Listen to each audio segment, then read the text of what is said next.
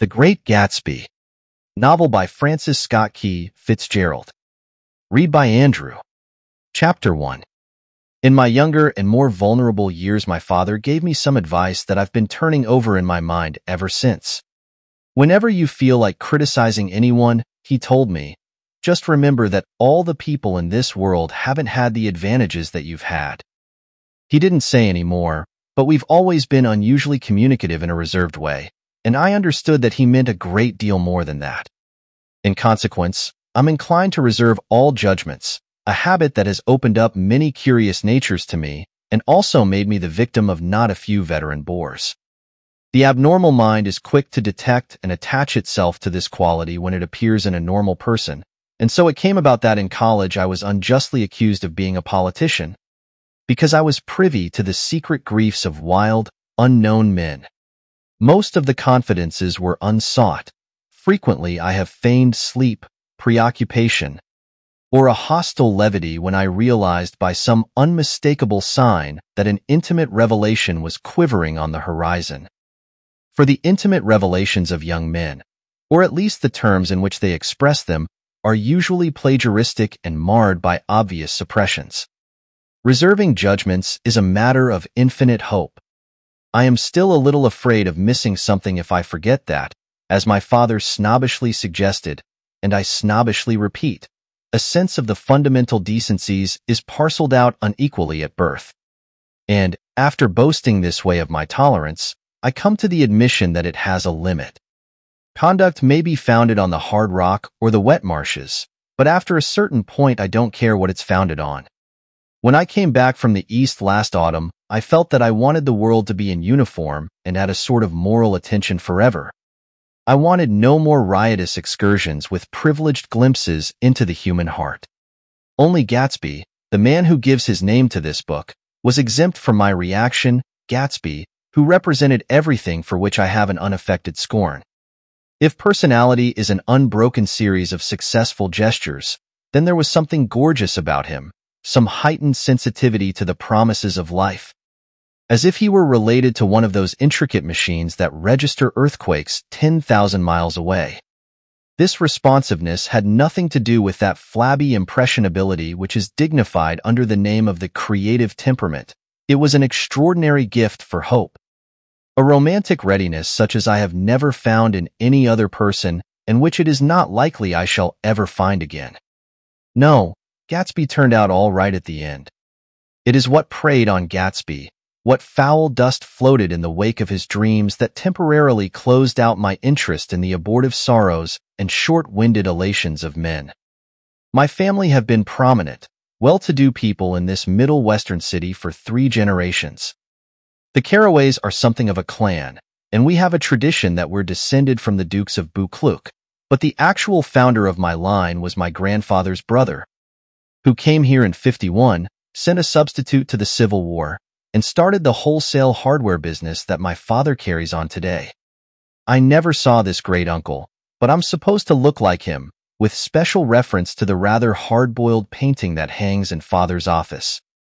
I graduated from New Haven in 1915, just a quarter of a century after my father, and a little later I participated in that delayed Teutonic migration known as the Great War. I enjoyed the counter-raids so thoroughly that I came back restless. Instead of being the warm center of the world, the Middle West now seemed like the ragged edge of the universe, so I decided to go east and learn the bond business. Everybody I knew was in the bond business, so I supposed it could support one more single man.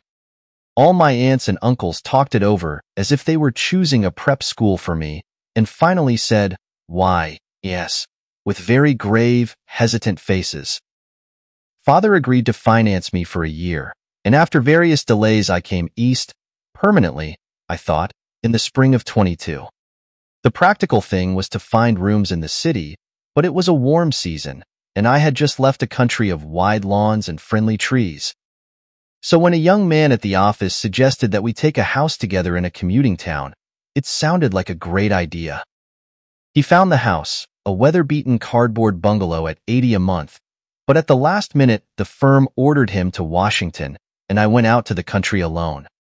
I had a dog, at least I had him for a few days until he ran away, and an old Dodge and a Finnish woman, who made my bed and cooked breakfast and muttered Finnish wisdom to herself over the electric stove. It was lonely for a day or so until one morning some man, more recently arrived than I, stopped me on the road. "How do you get to West Egg Village?" he asked helplessly. I told him, and as I walked on I was lonely no longer. I was a guide, a pathfinder, an original settler. He had casually conferred on me the freedom of the neighborhood. And so with the sunshine and the great bursts of leaves growing on the trees, just as things grow in fast movies, I had that familiar conviction that life was beginning over again with the summer. There was so much to read, for one thing, and so much fine health to be pulled down out of the young breath-giving air. I bought a dozen volumes on banking and credit and investment securities, and they stood on my shelf in red and gold like new money from the mint, promising to unfold the shining secrets that only Midas and Morgan and Maecenas knew. And I had the high intention of reading many other books besides. I was rather literary in college. One year I wrote a series of very solemn and obvious editorials for the Yale News, and now I was going to bring back all such things into my life and become again that most limited of all specialists, the well-rounded man. This isn't just an epigram. Life is much more successfully looked at from a single window, after all. It was a matter of chance that I should have rented a house in one of the strangest communities in North America. It was on that slender, riotous island which extends itself due east of New York, and where there are, among other natural curiosities, two unusual formations of land. 20 miles from the city, a pair of enormous eggs, identical in contour and separated only by a courtesy bay, jut out into the most domesticated body of salt water in the Western Hemisphere. The great wet barnyard of Long Island Sound. They are not perfect ovals, like the egg in the Columbus story. They are both crushed flat at the contact end, but their physical resemblance must be a source of perpetual wonder to the gulls that fly overhead. To the wingless, a more interesting phenomenon is their dissimilarity in every particular except shape and size. I lived at West Egg, the less fashionable of the two, though this is a most superficial tag to express the bizarre and not a little sinister contrast between them. My house was at the very tip of the egg, only 50 yards from the Sound, and squeezed between two huge places that rented for $12,000 or $15,000 a season. The one on my right was a colossal affair by any standard. It was a factual imitation of some Hotel de Ville in Normandy, with a tower on one side, spanking new under a thin beard of raw ivy, and a marble swimming pool, and more than 40 acres of lawn and garden. It was Gatsby's mansion, or, rather, as I didn't know Mr. Gatsby, it was a mansion inhabited by a gentleman of that name. My own house was an eyesore, but it was a small eyesore, and it had been overlooked, so I had a view of the water, a partial view of my neighbor's lawn, and the consoling proximity of millionaires, all for $80 a month. Across the courtesy bay, the white palaces of fashionable East Egg glittered along the water. And the history of the summer really begins on the evening I drove over there to have dinner with the Tom Buchanans. Daisy was my second cousin once removed, and I'd known Tom in college. And just after the war, I spent 2 days with them in Chicago. Her husband, among various physical accomplishments, had been one of the most powerful ends that ever played football at New Haven, a national figure in a way. One of those men who reached such an acute limited excellence at 21 that everything afterward savors of anticlimax. His family were enormously wealthy. Even in college, his freedom with money was a matter for reproach. But now he'd left Chicago and come east in a fashion that rather took your breath away. For instance, he'd brought down a string of polo ponies from Lake Forest.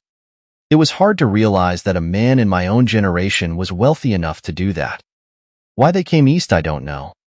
They had spent a year in France for no particular reason, and then drifted here and there unrestfully wherever people played polo and were rich together. This was a permanent move, said Daisy over the telephone, but I didn't believe it.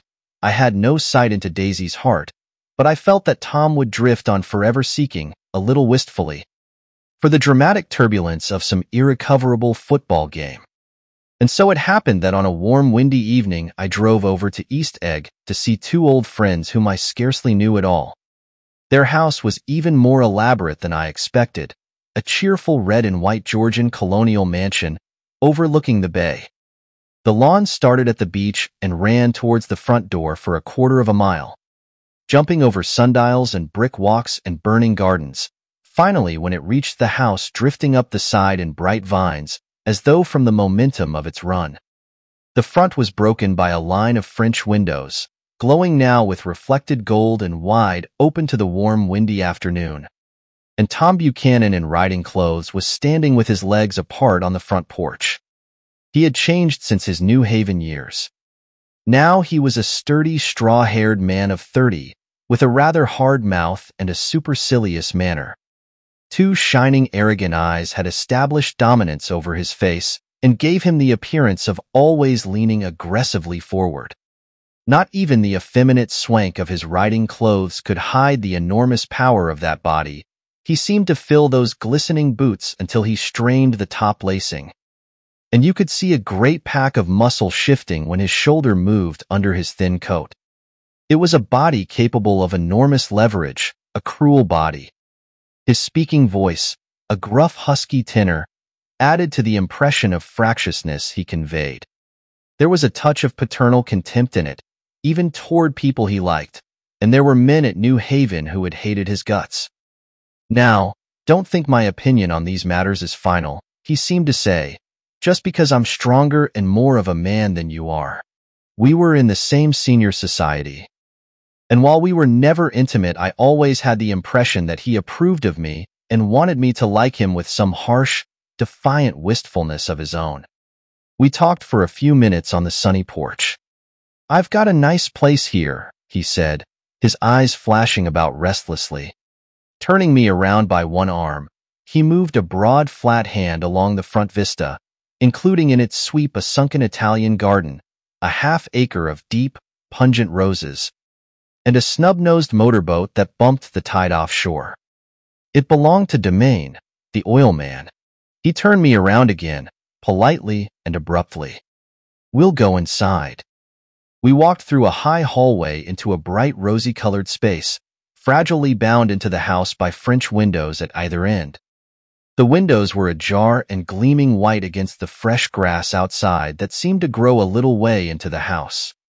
A breeze blew through the room, blew curtains in at one end and out the other like pale flags, twisting them up toward the frosted wedding cake of the ceiling, and then rippled over the wine-colored rug, making a shadow on it as wind does on the sea.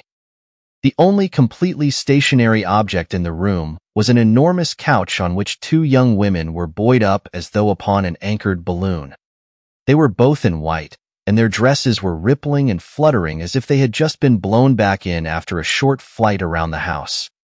I must have stood for a few moments listening to the whip and snap of the curtains and the groan of a picture on the wall. Then there was a boom as Tom Buchanan shut the rear windows and the caught wind died out about the room, and the curtains and the rugs and the two young women ballooned slowly to the floor. The younger of the two was a stranger to me. She was extended full length at her end of the divan, completely motionless, and with her chin raised a little, as if she were balancing something on it which was quite likely to fall. If she saw me out of the corner of her eyes, she gave no hint of it. Indeed, I was almost surprised into murmuring an apology for having disturbed her by coming in. The other girl, Daisy, made an attempt to rise. She leaned slightly forward with a conscientious expression. Then she laughed, an absurd, charming little laugh. And I laughed too and came forward into the room. "I'm paralyzed with happiness." She laughed again, as if she said something very witty, and held my hand for a moment, looking up into my face, promising that there was no one in the world she so much wanted to see. That was a way she had. She hinted in a murmur that the surname of the balancing girl was Baker. I've heard it said that Daisy's murmur was only to make people lean toward her, an irrelevant criticism that made it no less charming. At any rate, Miss Baker's lips fluttered. She nodded at me almost imperceptibly, and then quickly tipped her head back again. The object she was balancing had obviously tottered a little and given her something of a fright. Again a sort of apology arose to my lips. Almost any exhibition of complete self-sufficiency draws a stunned tribute from me. I looked back at my cousin, who began to ask me questions in her low, thrilling voice. It was the kind of voice that the ear follows up and down, as if each speech is an arrangement of notes that will never be played again. Her face was sad and lovely with bright things in it, bright eyes and a bright, passionate mouth, but there was an excitement in her voice that men who had cared for her found difficult to forget. A singing compulsion, a whispered listen, a promise that she had done gay, exciting things just a while since and that there were gay, exciting things hovering in the next hour. I told her how I had stopped off in Chicago for a day on my way east and how a dozen people had sent their love through me. "Do they miss me?" she cried ecstatically. "The whole town is desolate. All the cars have the left rear wheel painted black as a mourning wreath, and there's a persistent wail all night along the North Shore. How gorgeous! Let's go back, Tom. Tomorrow." Then she added irrelevantly, "You ought to see the baby."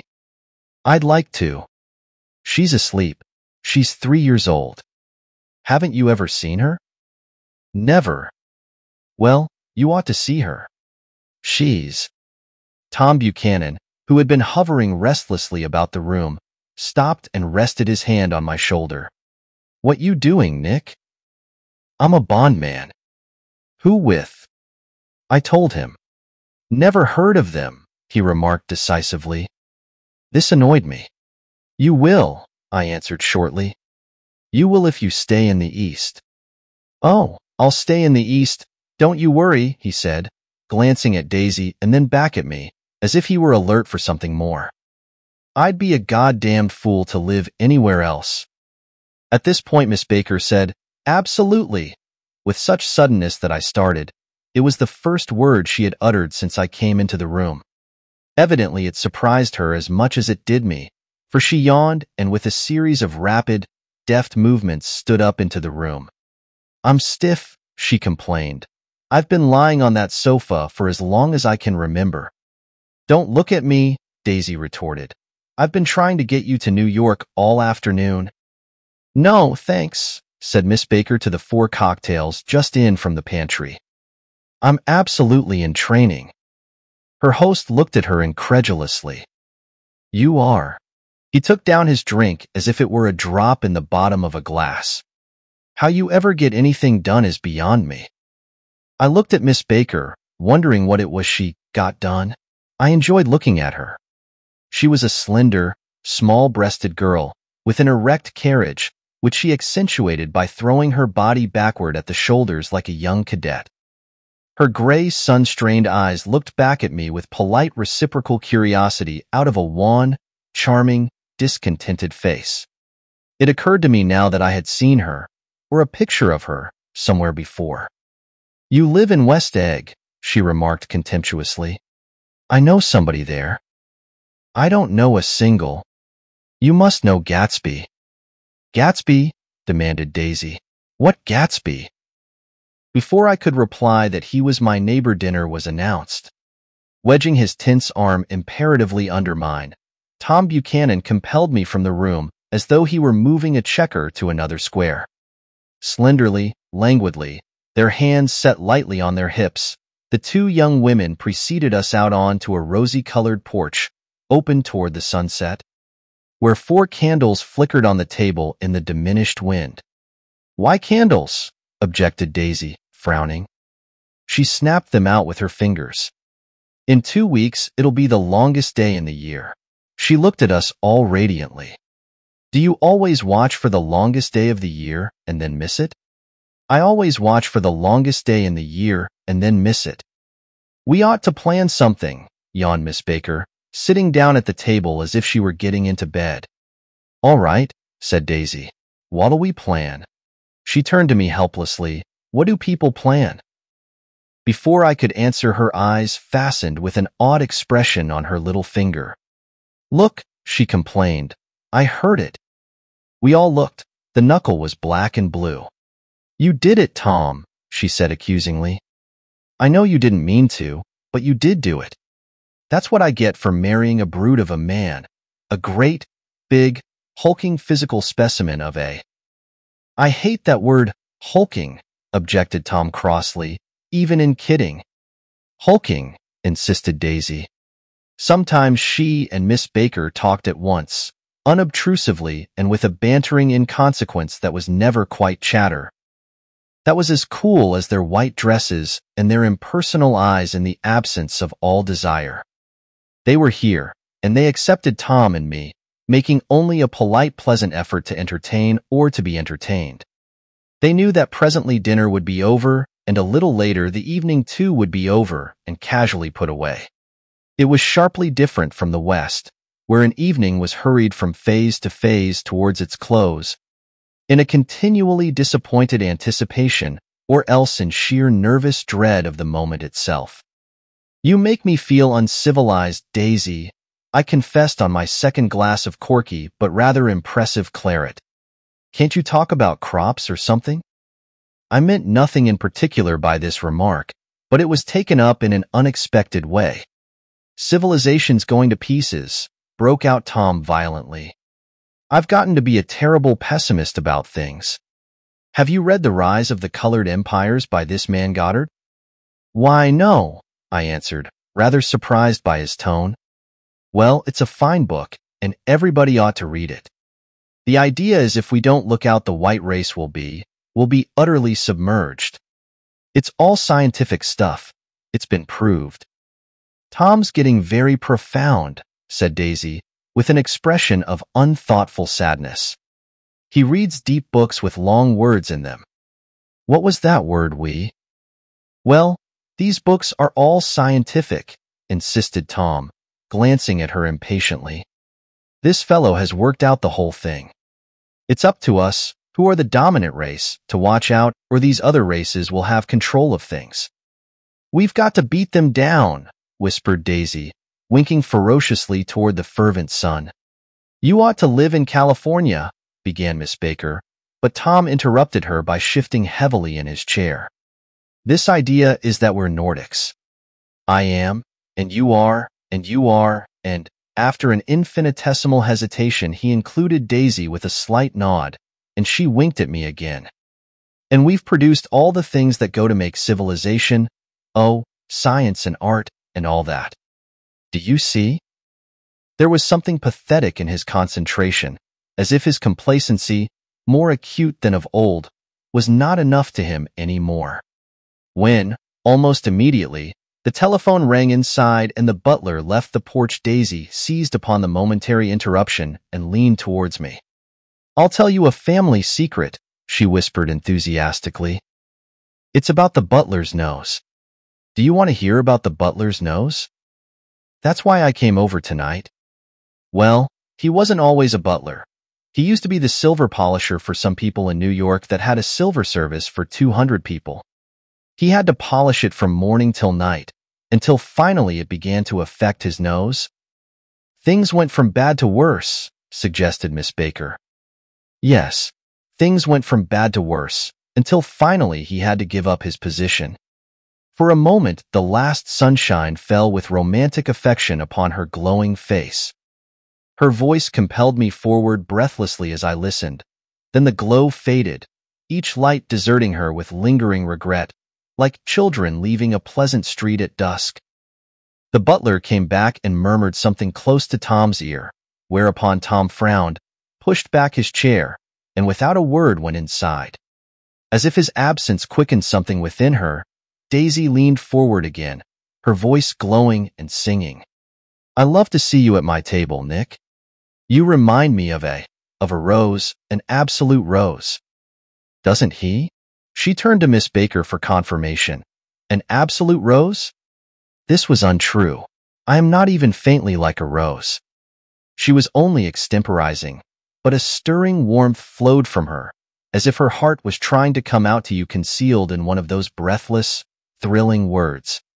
Then suddenly she threw her napkin on the table and excused herself and went into the house.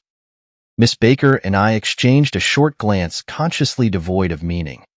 I was about to speak when she sat up alertly and said, "SH," in a warning voice.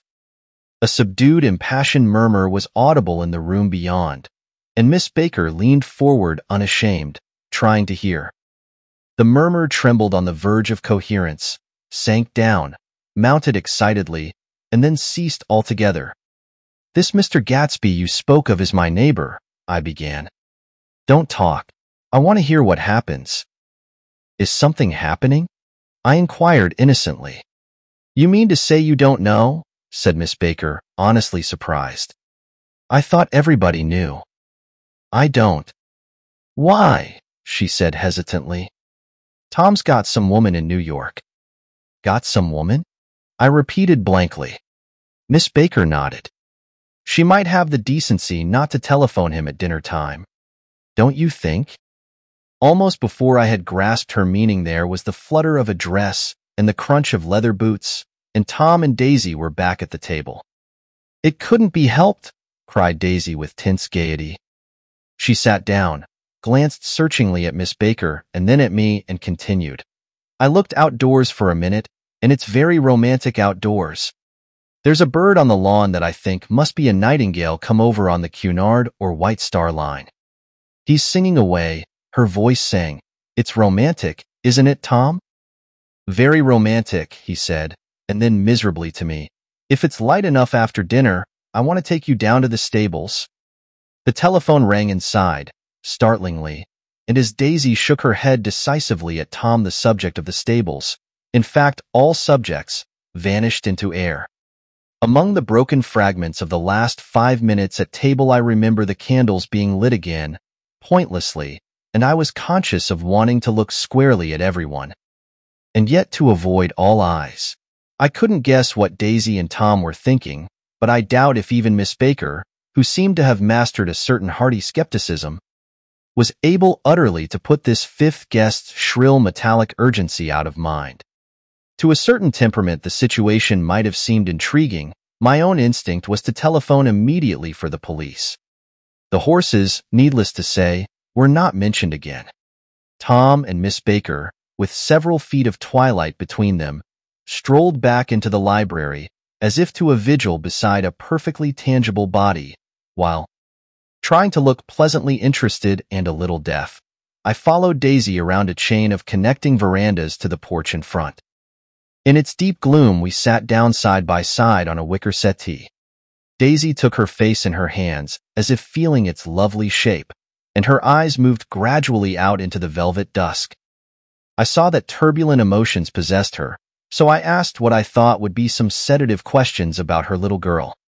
"We don't know each other very well, Nick," she said suddenly. "Even if we are cousins, you didn't come to my wedding. I wasn't back from the war." "That's true." She hesitated. "Well, I've had a very bad time, Nick, and I'm pretty cynical about everything." Evidently she had reason to be. I waited, but she didn't say any more, and after a moment I returned rather feebly to the subject of her daughter. "I suppose she talks and eats and everything." "Oh, yes." She looked at me absently. "Listen, Nick, let me tell you what I said when she was born. Would you like to hear?" "Very much. It'll show you how I've gotten to feel about things." Well, she was less than an hour old and Tom was God knows where. I woke up out of the ether with an utterly abandoned feeling and asked the nurse right away if it was a boy or a girl. She told me it was a girl, and so I turned my head away and wept. "All right," I said, "I'm glad it's a girl. And I hope she'll be a fool. That's the best thing a girl can be in this world, a beautiful little fool." "You see, I think everything's terrible anyhow," she went on in a convinced way. "Everybody thinks so, the most advanced people. And I know.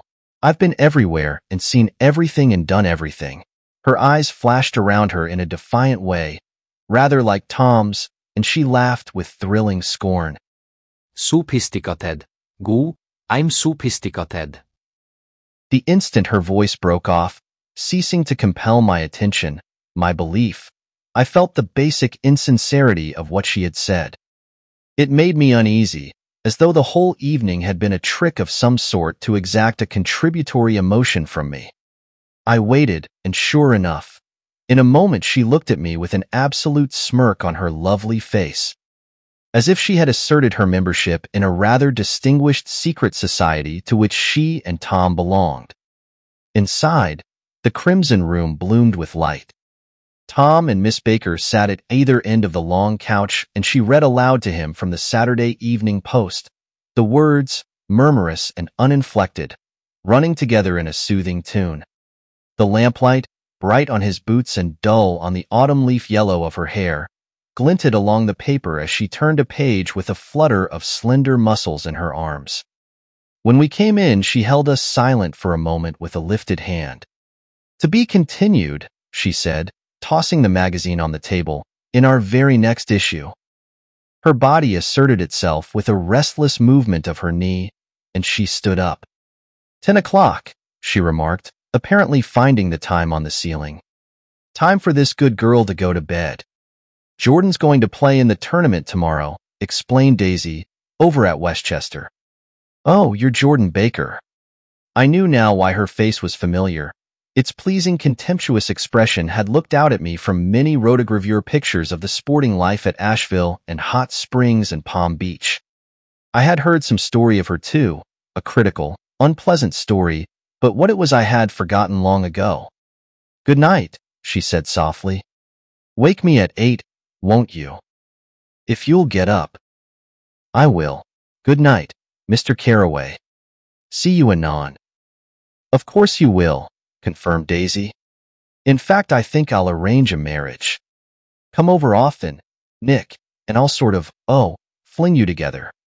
You know, lock you up accidentally in linen closets, and push you out to sea in a boat, and all that sort of thing." "Good night," called Miss Baker from the stairs. "I haven't heard a word." "She's a nice girl," said Tom after a moment. "They oughtn't to let her run around the country this way."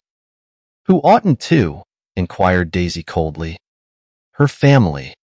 Her family is one aunt about 1,000 years old. Besides, Nick's going to look after her, aren't you, Nick? She's going to spend lots of weekends out here this summer. I think the home influence will be very good for her." Daisy and Tom looked at each other for a moment in silence. "Is she from New York?" I asked quickly. "From Louisville. Our white girlhood was passed together there." "Our beautiful white." "Did you give Nick a little heart-to-heart talk on the veranda?"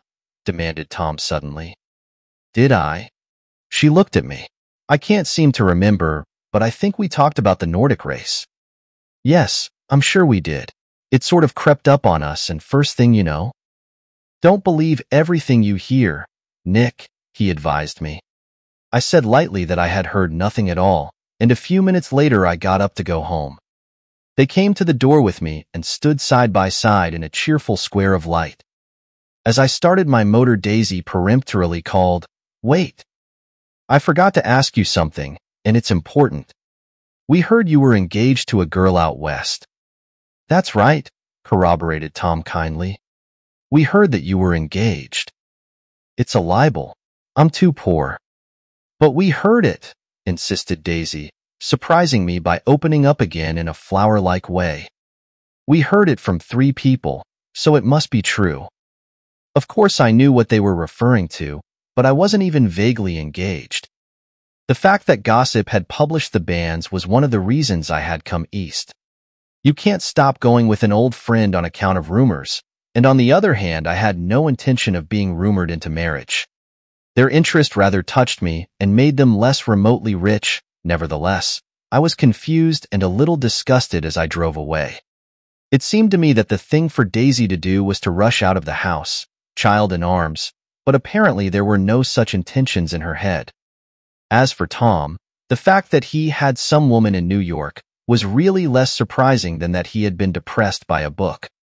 Something was making him nibble at the edge of stale ideas, as if his sturdy physical egotism no longer nourished his peremptory heart.